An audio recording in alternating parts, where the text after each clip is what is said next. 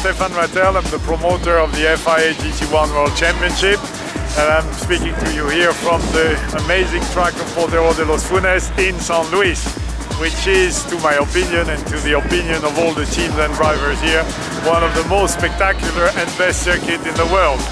I came here for the first time, I think 5 years ago, and I was shown a little road going around this amazing scenery, and when I was told they're going to build a circuit here, it was very difficult to believe. A year later, thanks to the government of St. Louis, they've done it, and it's absolutely amazing. And we've been here for the third time, and I think we've shown 3 amazing races, and I'm very excited to see the third one tomorrow. Perfect. Listen to me, how did you know about the tragedy that happened here in San Luis, about the 8 people that died? I obviously know about it, and we wear that. It's in sign of compassion for the family, for this very sad event. Life must go on.